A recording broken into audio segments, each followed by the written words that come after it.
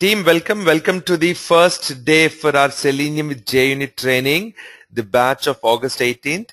Thank you for being here, and I'm glad that we will go forward and interact to learn Selenium tool, primarily with a focus on using the JUnit part of the coding to it. All right. So, team, I'm assuming that most of you may have gone through the overview of the training program and have probably also watched some of the demo sessions that are there on YouTube.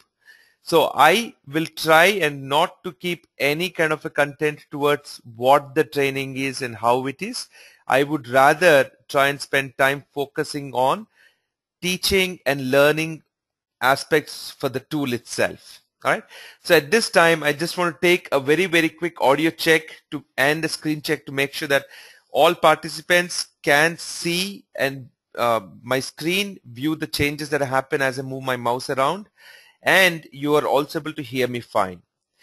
You could send me your messages over the chat. You are all currently muted, just to make sure that you have a better audio reception and there's no other background noise.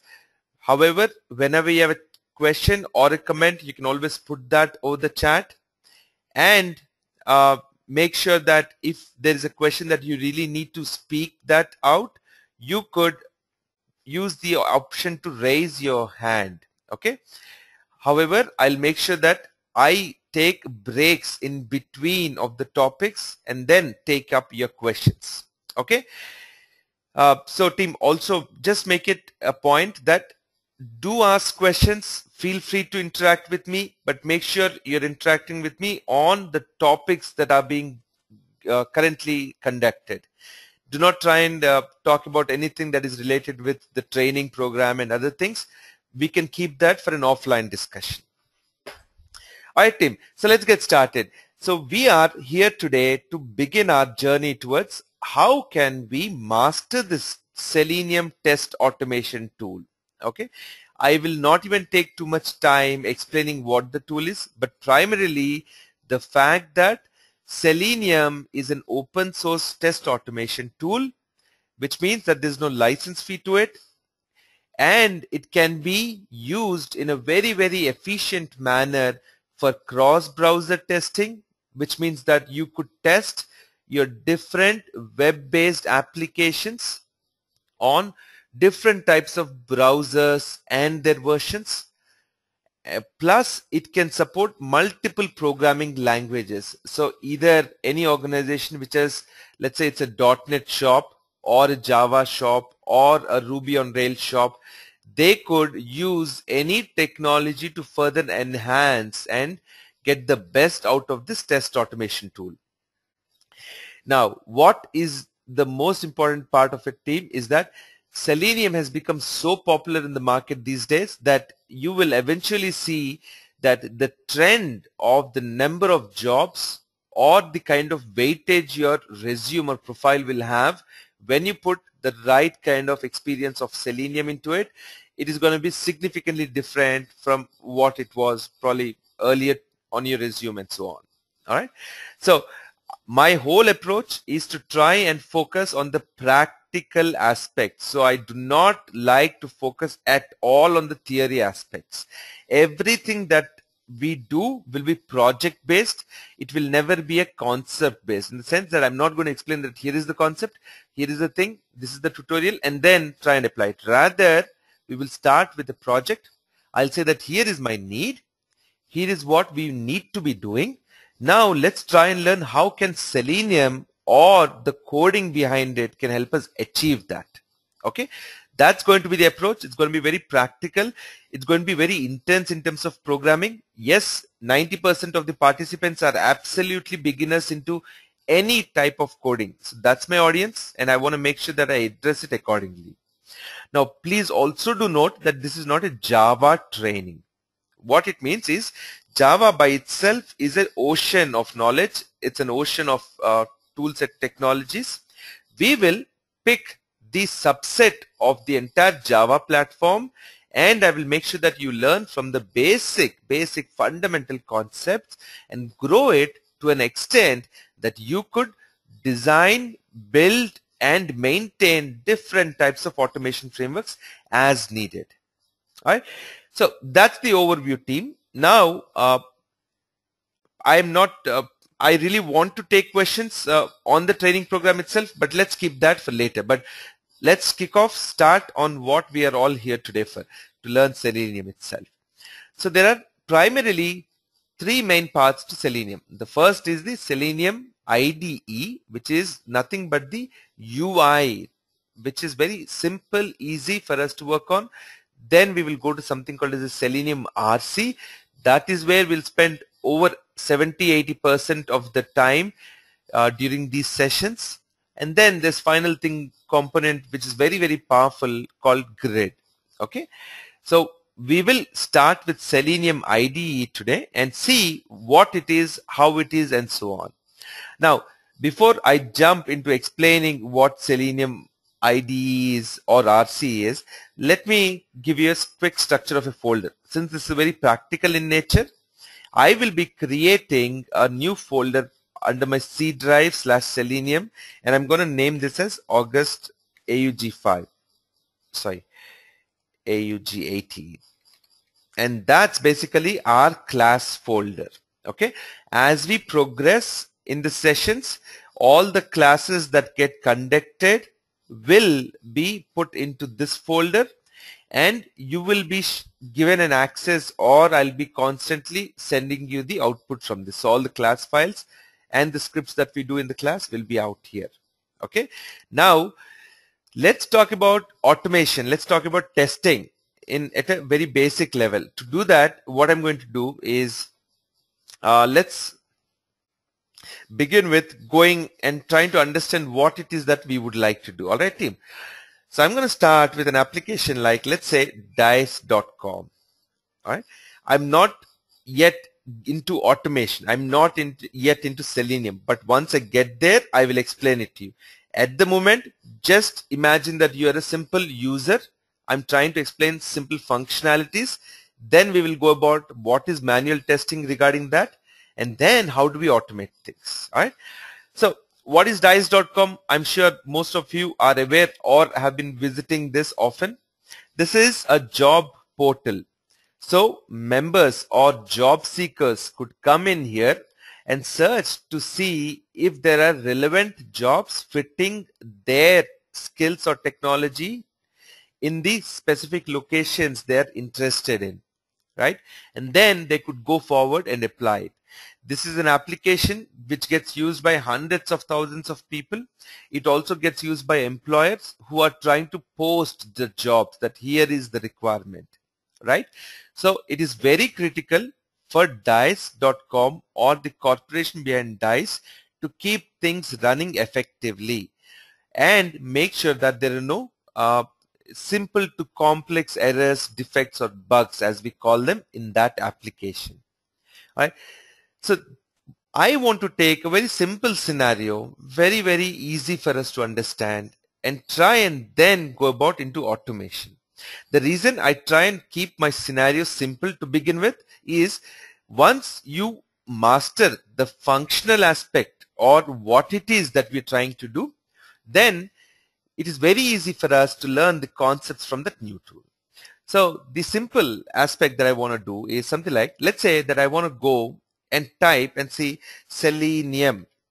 What do I get for jobs for Selenium? And let's say that I want to search for Los Angeles. Okay. And next I'm going to click on find jobs.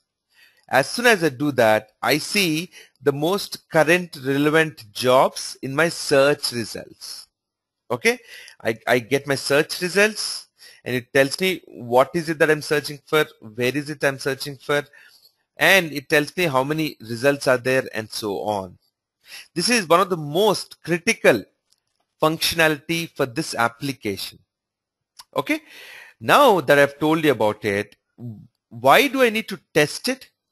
I need to test it if I'm part of the testing organization and make sure that whoever is using this specific feature or functionality is not seeing an error. If they're searching for Selenium, they want to get those out here. If they're searching for a specific zip code or area, they want to get that information out here. Right? So that's the intent.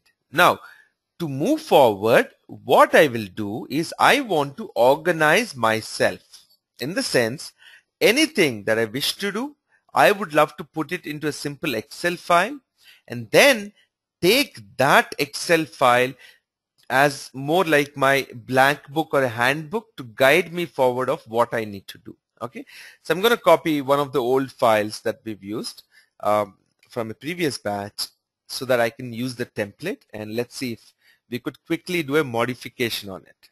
Okay, definitely not this one. Let's see if this goes good. Okay, I have something called plan. Good. So this is good for us. I'm going to delete the other one. Now team, here is a simple Excel template.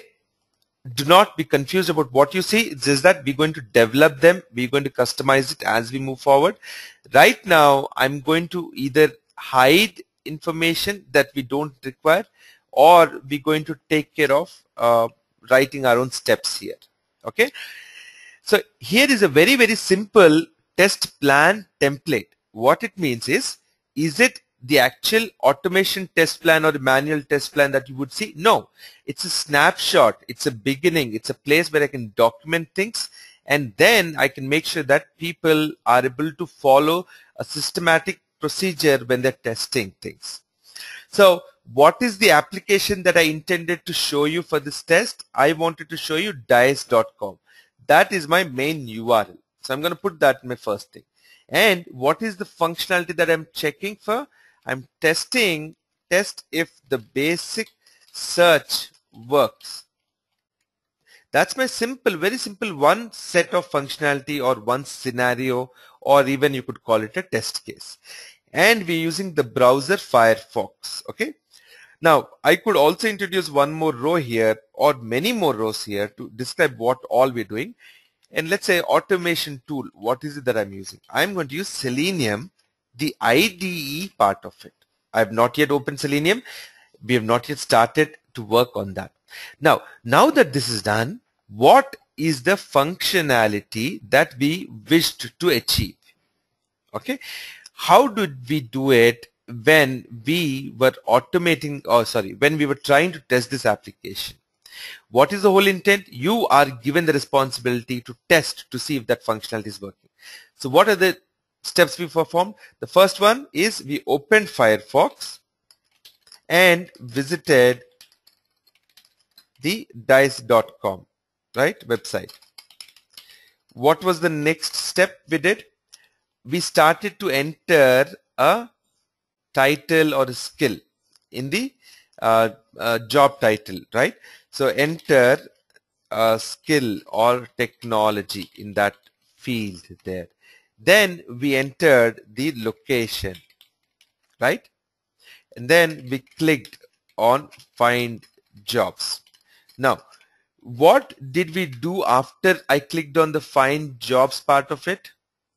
What we did is I verified that I get search results displayed. Okay. Verify that search results text is displayed. Okay. Then I also wanted to verify and see if I can see the keyword Selenium here.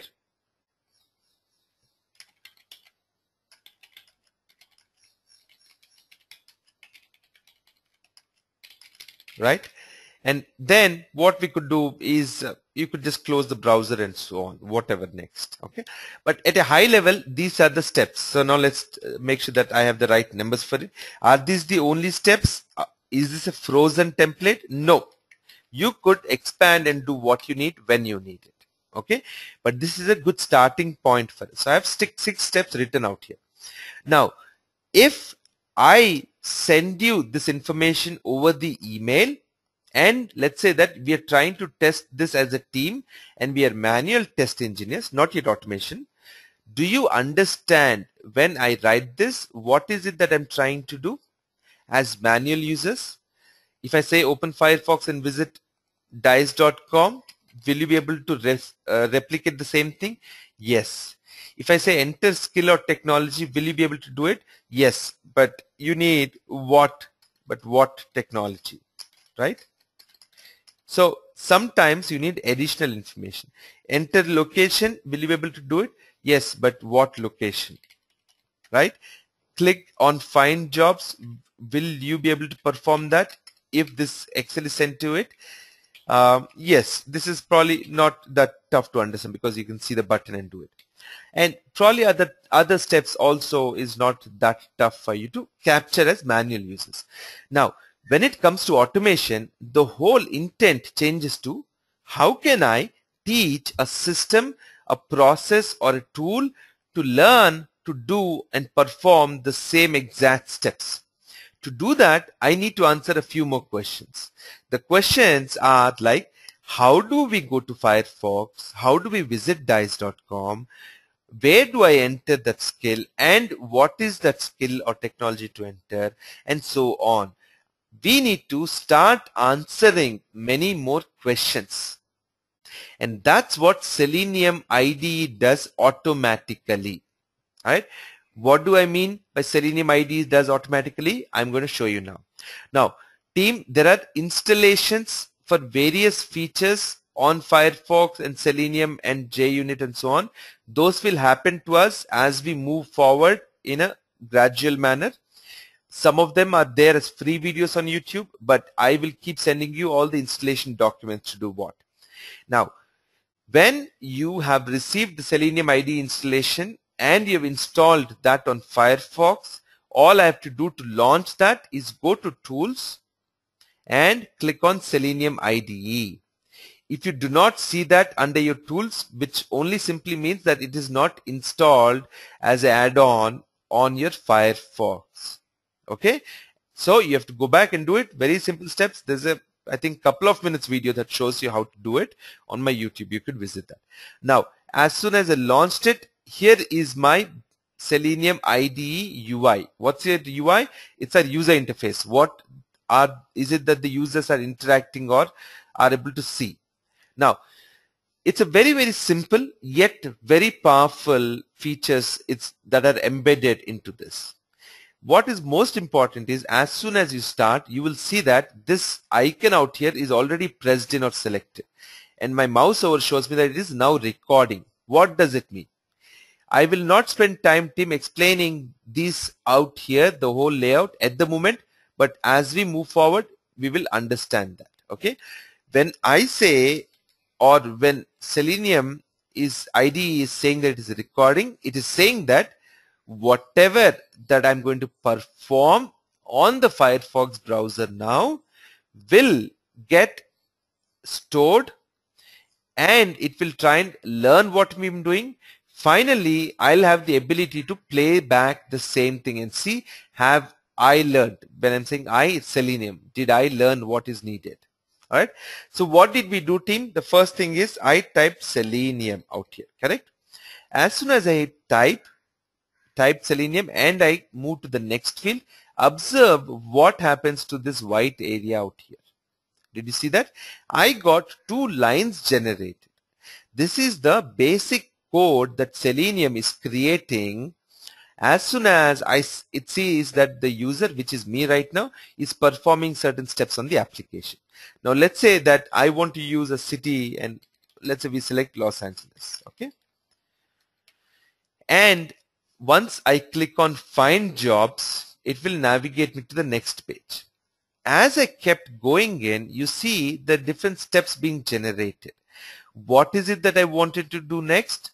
I wanted, after I click on find jobs, I want to verify that the search results text appears, and I want to verify that the keyword Selenium is present.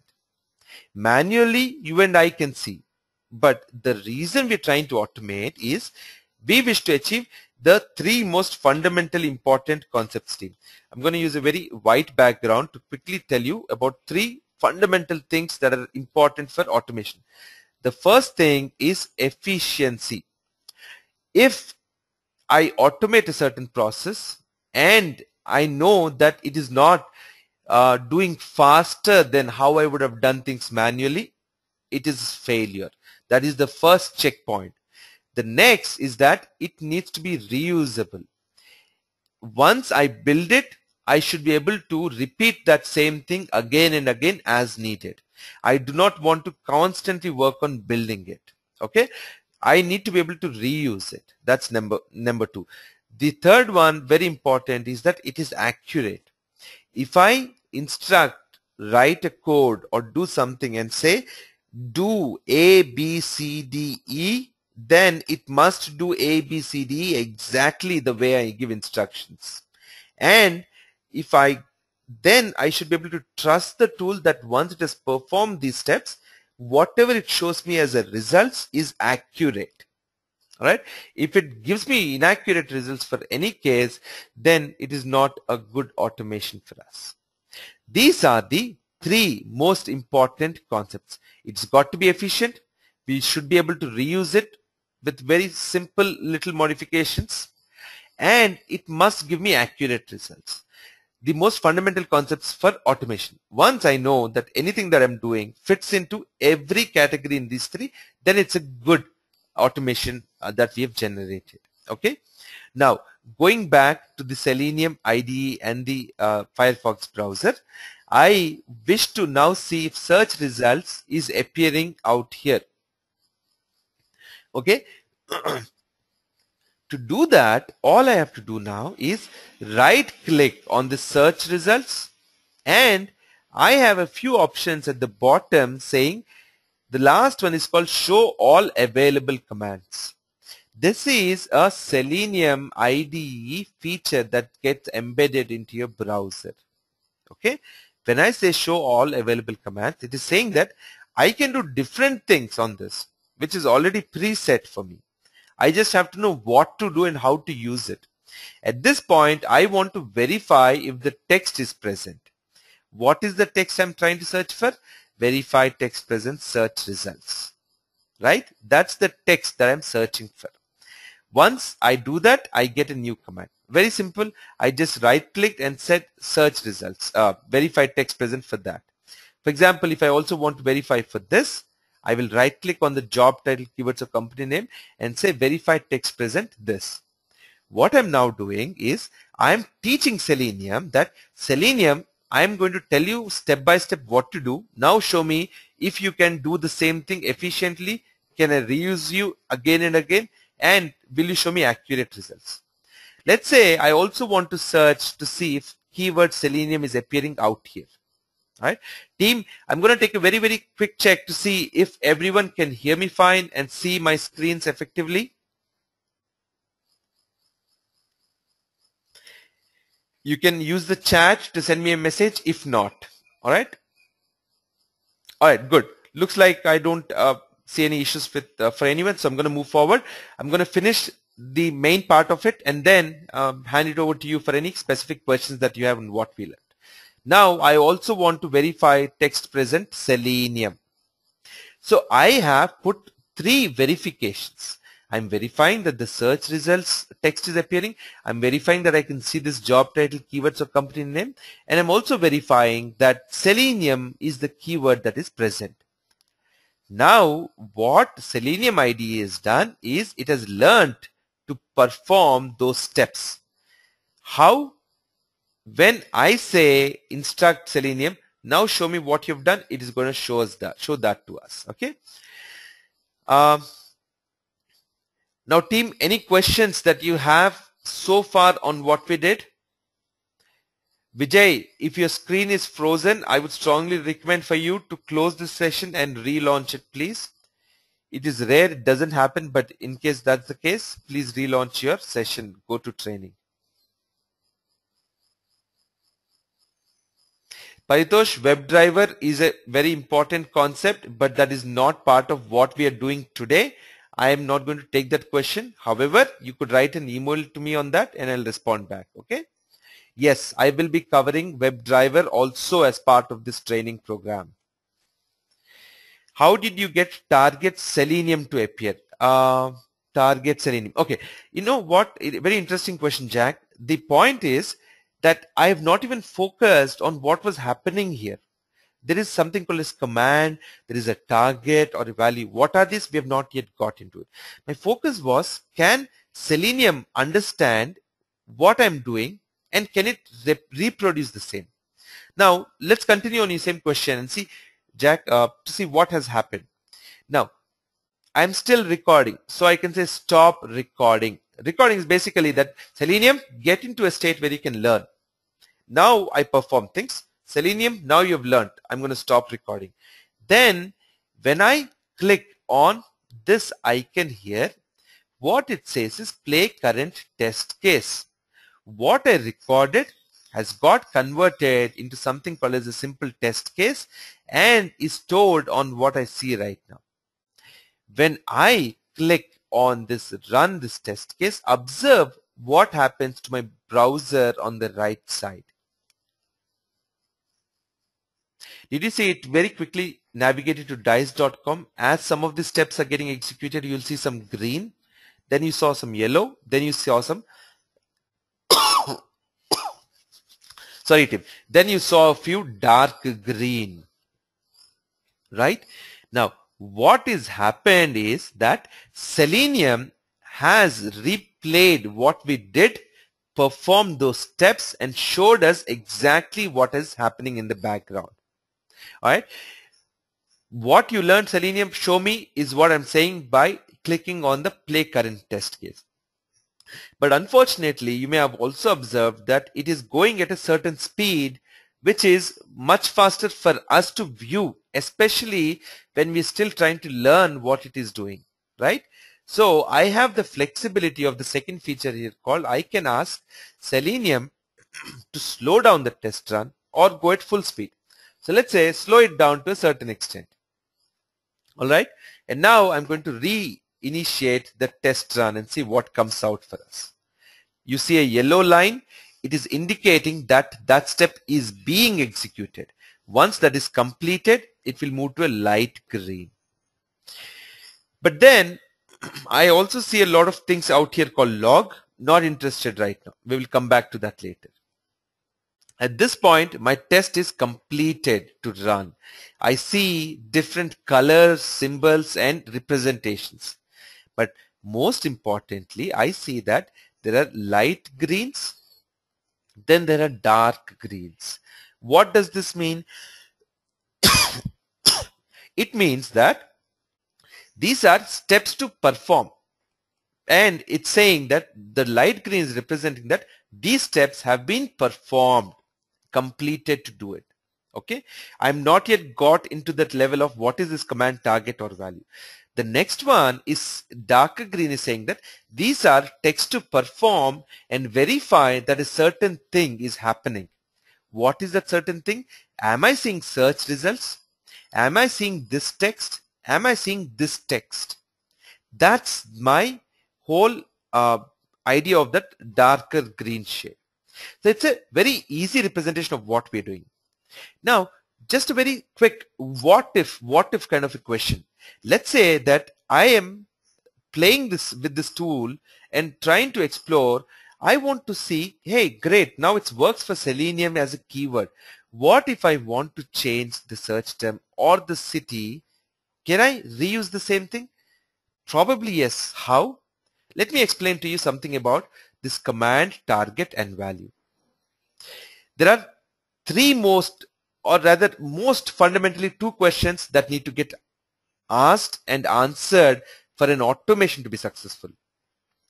First one is, what is it that we want to do? And that's called command. That's the what part. The next thing is, now that I know what to do, where should I perform that? That is the where part. What is it that I'm doing out here? I want to type. What do I want to type? Selenium. Where do I want to type? In this edit box. What I want to do here? I want to type. Where do I want to type? In this edit box. What is it that I want to type? Los Angeles. Same way, out here, what is it that I wanted to do? I wanted to click on this button. Okay, I wanted to click on this button. That's it. There's no other that I want to click this button. Here is the value and so on. No. So my command is what is it that I want to do. My target is where should I perform that. Value is if I have additional details to provide, then I should be able to do it. For example, the skill or the location have got captured here. Okay, great. So does that mean that I can go and modify what is already done? Yes. If I double click this, this command, this entire line or test step will be presented here. Now I can change it. Now, I'm inquisitive. Let's say that I want to search for Selenium and QTP. Okay. So if I change the value here, will it now take the new value and execute it? Let's try. So I've changed what was Selenium in value to Selenium and QTP. Now I don't need to record. Is this what I need to do to make the test run, team? No. When I want to teach you, I'll do this. Now I'm trying to play back, but make those small simple modifications also. For that, we're using the play current test case. All right. Now let's see if Selenium is able to replicate and perform the same steps. There you go. See, it's typed Selenium and QTP. Search results, everything appearing for us, and now it's going ahead to start to select everything. Right? So you'll still see that everything is a pass for us. See, I have QTP, Selenium, and so on. Just one more final step, team, and then I will take up any questions that you have. Okay? Let's say that I see this showing results 1 to 7 of 7. I want to also verify how many results or am I getting these results out here. How will I now add that command or that instruction and teach Selenium ID about it? All I got to do is select the bottom line out here. Okay. And let's say we'll go back into the recording mode. I'm going to right click and say verify the same command, text present showing results 1 to 7 of 7. Okay. Now I have further modified my existing test case.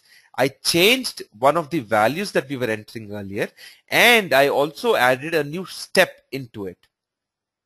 Okay. Now let's say that I go back here and say Selenium RC JUnit is my search term.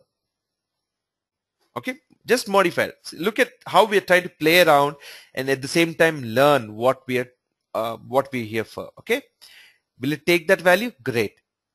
This I didn't change. Now I have all the details that I needed to look at. And as my step runs, I see all the greens. But wait a minute. Now you see a new step which is in a different shade. It's a darkish pink closer to a red shade. That is telling us that that step failed. This passed, good. This passed, good. This passed, good.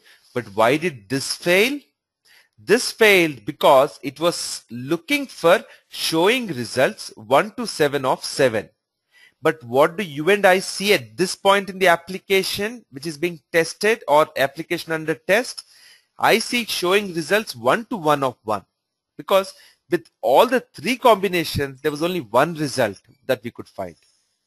I didn't use or, no, I used it should be Selenium, have RC and JUnit. I only found one. But my test is saying I'm searching for this. Hence, it could not pass that. So wait a minute. So does it mean that if I go here and change the target that I see the text from 1 to 1 of 1 and re-execute this test, then will it pass? If that is what it sees at that point in time, yes. If it does not see that at that point in time, no. But at least you know that you're able to give the right instructions to Selenium. There you go. This passed now. Do you see that, team? So that's the basic overview of an IDE at a very, very basic level. But the real power of this tool will be when we trying to program, add our logic, trying to complicate our test further. All right. This is at a very, very preliminary level. If I just need to teach IDE to you, team, the 3 free videos which are already on YouTube for Selenium are more than enough, I would say. But the real power is the essence that we get to when we move to the RC part of it. All right. So team, that's primarily what I wanted to show you, and that how we've answered these questions using the record mode. We have not yet come to a concept where we are repeating certain steps, but the status is that now we could teach Selenium IDE how to perform and repeat the same steps. All right. So that was more like the agenda for today. I wanted to do a quick overview for you. Now I'm ready to take questions if you have any, please. So Paritosh, I'm trying to read your question from the chat. Let's see. Could there be any situation where we don't know which text to verify when we write the script? Absolutely. For example, my name is Karthik and I log in to my dice or something out here and I use my email address and password. After that, is it showing my name there? So if I logged in, I want to see Karthik. If Paritosh, you logged in, you want to see Paritosh. All right. Or let's say for a very simple example that you go to dice.com. What do you see out here? Will it be the same thing if you will come back tomorrow? No, this might change. So the kind of, think about the logic. I want the text out here. That's my English statement. I need to convert that into something that Selenium can understand. And the command for that is basically saying something like, what is the text appearing here? Here is my target. My command is capture the text that is appearing here and compare it with a value.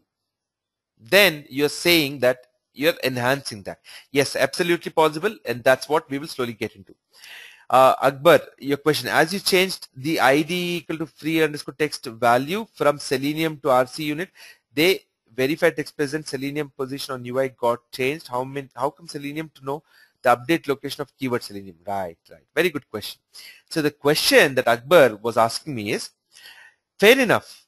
When we did that very first test case, we only had a Selenium, one keyword out here. Then as I started adding new ones, that moved down. But how do I know that Selenium is appearing top or here or bottom? For that, I need to use a different command similar to verify text present. But at this point, I have to right click and say verify text. The difference between this verify text command team and the verify text present is verify text present is searching for that text anywhere in the application. Verify text is searching for that specific text at that target location in the application. Here I'm saying just search for this text. Here I'm saying search for this text, but here is the location to identify it. What are these things that you're seeing in target are different representations of how Selenium can identify these elements. All right. We will come to those parts in day 2 and day 3 team. All right. Akbar, that's your question. Hope I could answer that. Any other questions, team?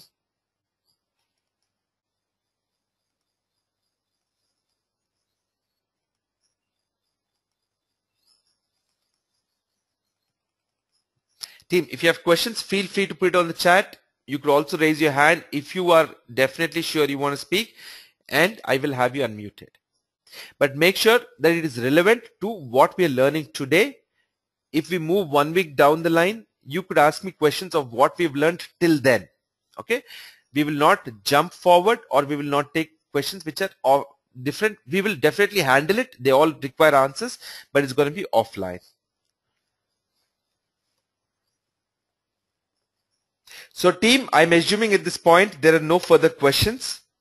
So just to let you know, the day 2 will be on Tuesday evening. So there's a gap of almost like, not Tuesday evening. Actually, I'll check the schedule and email everyone. But there's definitely at least 3 days gap, the Friday, Saturday, Sunday. I just want you to look at, get organized, install everything so that you are practicing along with me as the sessions go forward. Okay? Because the most important thing is to practice. When you're watching my video or you're listening to these sessions, things may look simple, easy. Your real challenge and which you'll have to overcome is that once you're practicing, things may start turning a little differently. And that's where your practice is going to make you perfect about it. So Ravi, your question before I end the session is, how do you know the target name? I don't know the target name. I don't know what is being done inside each of the steps here. All that I know is that I could teach Selenium IDE the steps that I was performing as a manual test engineer earlier, and I have tried to see that can IDE repeat those steps. When we move forward, we're going to master how is it that these steps are being done. From day 3 or day 4 team, we will not even do a record. We will straight away start to write the steps what we need from this 3 cells out here. Okay, but this is our beginning point. Team, questions? Raj, again, just to let you know, your question is not relevant to this session, but yes, TestNG is also covered. Okay, now I will focus 75% of my attention on JUnit. Then I will show you TestNG in 1 or 2 sessions. Now, what I do is exactly the same thing if we do it on JUnit or TestNG. These are just different frameworks inbuilt within the Java overall, and you will be able to work with either. But I want you to master one, have the flavor of both. So you can then project that I'm a master at both TestNG and JUnit. That's the intent. Yes, TestNG is also covered. All right, team. Thank you then. Thank you for attending day 1. We'll see you back on day 2. If you have any questions, please feel free to email me back or call me. I'm currently away, but I will definitely try and return your voicemails. All right, team. Take care then. Bye for now.